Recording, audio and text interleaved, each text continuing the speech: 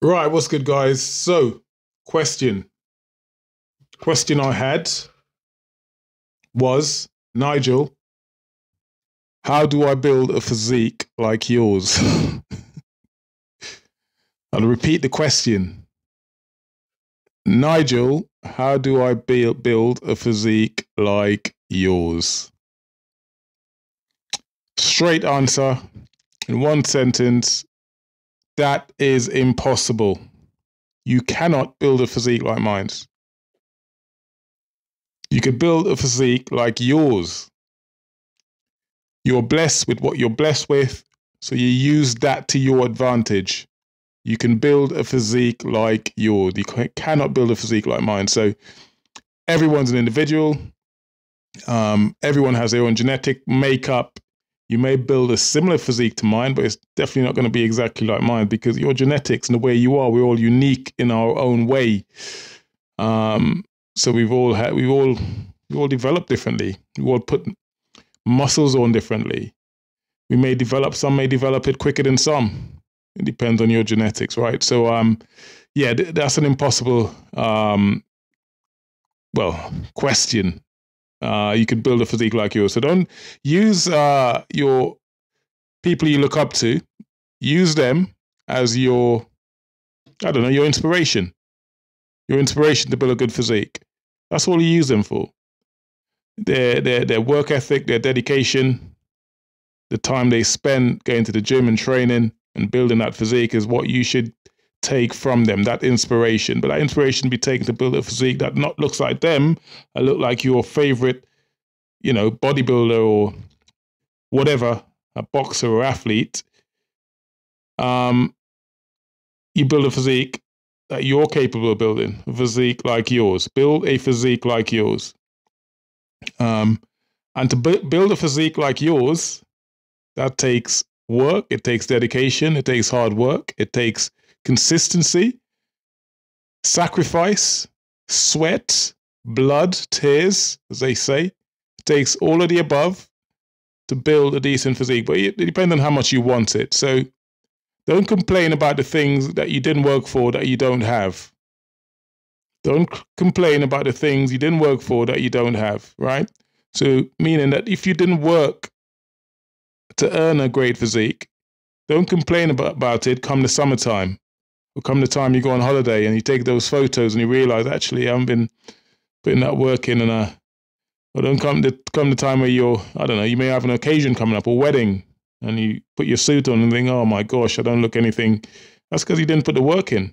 So you can't complain then, right? So you have to put the work in. That's the thing. You have to put the work in.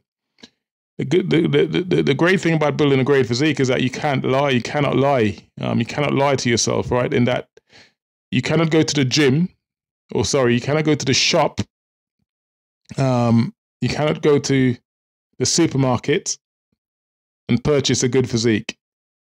You could purchase a means to get a good physique, i.e. purchasing the right food at the supermarket, right? Your protein, your veg, your carbs, your good carbs, not your processed rubbish.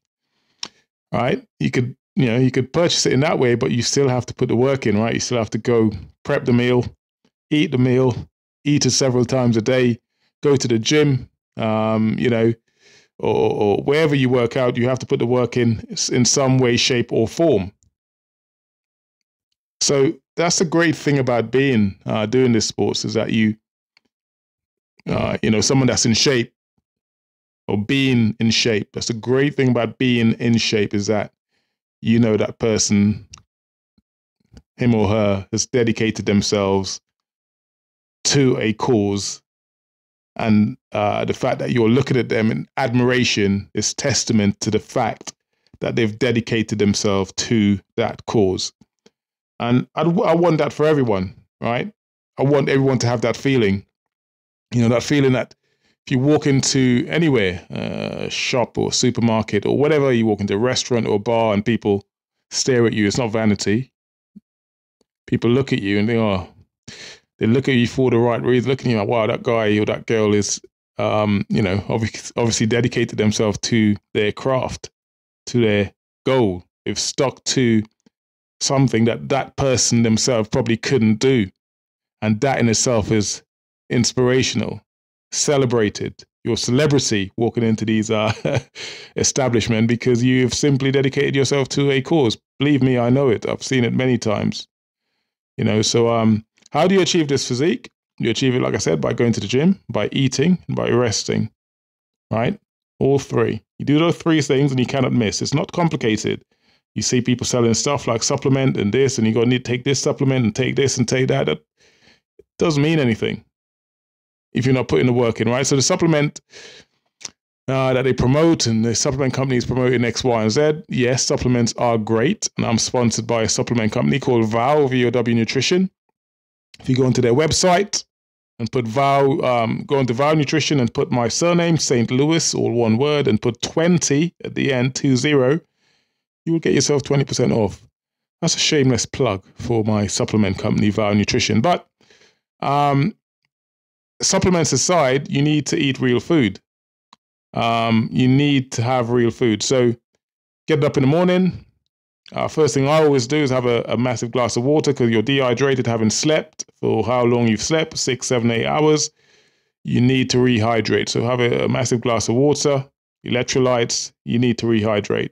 And your first meal, depending on what you're doing, if I'm in my off season or even when I'm prepping for shows, my first meal would be a protein-based meals, would be eggs, for example, or depending on where I am in my prep, it'd be oats in the morning with eggs. So it's always a carb source with a protein source. My second meal would be 2 to 3 hours later. About 3 hours later, it'd be a meal similar to chicken breast and potato with veg, or steak and potato with veg, or fish and rice with veg. It's all portioned out. It's not. You'd be amazed how the amount of calories. You look at your plate and you think, oh, it's not that much, but the amount of calories, if you keep adding stuff to your meals, you add your spices and this and that and ketchup and it's just adding extra calories to your meals. So if you could have your meals, I'm not saying have it bland or dry, add something to it, but portion size is a huge thing, is a point I'm trying to make. Portion size is massive. So if your portion size are too big, you always find that you're not losing weight. There's calories in versus calories out, right? Calories in versus calories out. So if you're burning less than you're consuming, if you're burning less calories than you're consuming, then you wouldn't lose weight. You will never find yourself in a deficit. You need to get yourself in a deficit if you're trying to lose weight, right? If you're trying to put on muscles, then you have to be eating slightly above, but you have to you have to be eating the right stuff. You have to be eating the right stuff. So always remember, simplify it, make it as simple as this. It's calories in versus calories out. If you get that right, you could build muscles and you can lose weight whilst holding on to your muscles, right? When I'm in diet mood, I know I'm going all over the place here. I'd get back to the diet of what I eat in a bit. But when I'm in dieting mood, I'm trying to find the right balance of losing fat and retaining muscles. Now, that's not almost an impossible thing to do, because at some point I will lose muscles. But for the most part, I'm trying to eat as much protein as I can to retain as much muscles as I can. And that's the key. That's the key to the whole thing, right? That's the key to, bodybuilding and holding on to muscles, right? Keeping your protein content fairly high. So don't overcomplicate it. So that's my second meal. My third meal would be something similar to my second meal. It's pretty bland and boring, guys. Yeah, I know. It's pretty bland and boring. I can't dress it up and make it look sexy to you because it's not. It's but I've gotten used to it over the years. My taste bud is just about disappeared. No, I do have, in the off season, I have a KFC now and again. I very rarely have junk food, but hands up, I do have once in a blue moon. I'd have something, and I'd have I couldn't tell you the last time I did have a KFC, but I do have it now and again. I do have a pizza now and again. I don't. But I'm in control of my diet. I'm in control of my physique, and I'm in control of what I eat. Is when it becomes a necessity for you, when it becomes you crave it, like you can't wait. You get home from work and you can't wait to have it. That's when you know you have a problem, because processed food is addictive. Sugar is addictive, right? Sugar is more addictive than crack cocaine, allegedly. People here, I've said that to people many times. They laugh. No, seriously, sugar is more addictive than crack cocaine. So be careful and be mindful of the amount of sugar you consume. And it's not good for you. It's not good for you. So back to the diet plan. That's meal number 3. Meal number 4 would probably be a Varo Nutrition protein shake. So I'd have a protein shake, right? Meal number 5, again, would be maybe similar to meal number 2 and 3. But it could be my protein source are generally fish, steak, chicken breast, turkey breast. Occasionally you have a bit of lamb, but lamb's quite high in fat, though it's a very clean meat in the sense that it's not unlikely to be injected with crap. It's a lamb at the end of the day, so it's a clean meat, right? It's quite high in fat. So when I say to people sometimes it's clean, they think, what do you mean clean? Clean as in, no, it's quite high in fat, lamb, but it's a clean meat source, in that chicken and all these other meats sometimes injected with stuff to make them grow from a chick to a chicken within 6 weeks, and you put it in your grill, and the chicken breast that look like that becomes like that because of all the water that's saturated in it, and from all the stuff they've put in it. So chicken is nowhere near as clean as lamb. So when I say it's a clean source, meat source, that's what I mean. So yeah, my protein source doesn't, it's quite limited, to be fair. A lot of eggs, a lot of fish, a lot of salmon. Sometimes you've got to be mindful, salmon's quite high in fat as well, but it's good fat. Salmon, white fish, turkey breasts, chicken breasts, that sort of thing. That's generally what my protein source generally are. So yeah, and my carb source, again, it doesn't sway too far away from potatoes, sweet potatoes, normal white or jacket potatoes, rice, sometimes pasta, but I find pasta my body takes too long to break it down, so I stick to what I know, which is rice, brown or white rice, potato, that sort of thing is my carbs. And oats in the morning, that's another carbs that I love. I love oats because it's nice. Yeah, so it's pretty much simple. It's not, I say simple. It's not as complicated as people make it out to be. So that's the eating side of it, and that's eating off season and during prep. All right, so it doesn't change much when I start to prep. It's not like a drastic change. The biggest change when I start prepping is the calorie amount, the amount of calories I'm consuming. That's the only real change, the amount of calories I'm consuming. It's regulated. I know exactly, almost to the T, how much I'm consuming on a daily basis. Quite meticulous with it, because to make adjustments, if I've realized I've gone a week and I haven't lost enough, or I'm losing too much, then I have to make adjustment to that diet, right?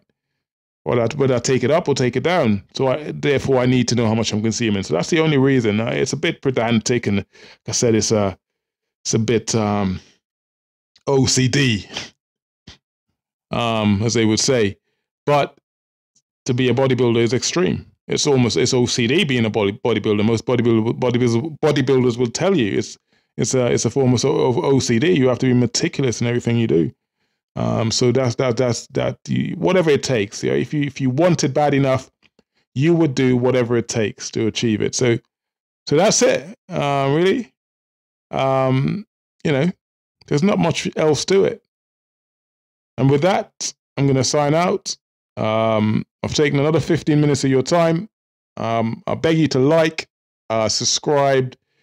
That way I can keep making more content. I could start getting more than 30 views a video, which is what I'm getting at the minute, despite having 3.72 thousand subscribers.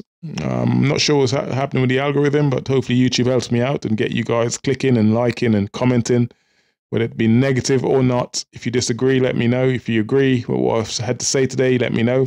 Check out my brand, Black Steaks. Wearing a t-shirt today. You can't really see. Let's see if you can see. There you go. Black Steaks. There you go. Check us out online. Anything you need to know, send me a message. I'm on virtually every social media platform. I do my best to get back to everyone. And with that said, 15 minutes into this video, I'm going to sign out. See you in the next video. And if you want me to, let me know what you want me to talk about next. Anything, just put it in the comments and I'll address it. I'll get back to you. See you guys in the next video. Take care. Peace.